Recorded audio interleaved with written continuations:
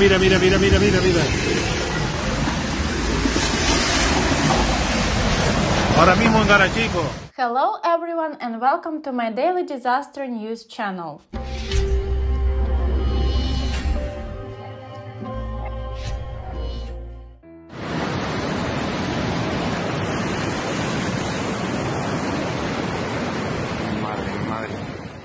The information in the video shows an incident on December the 25th, 2021 in Garachico, Spain.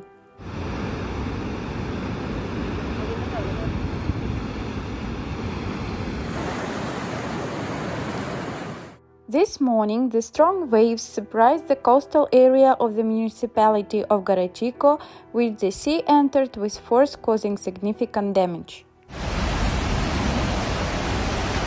Estoy filmando desde aquí, desde la tabaquería Arturo. The area has a flood detection system that has predictably failed.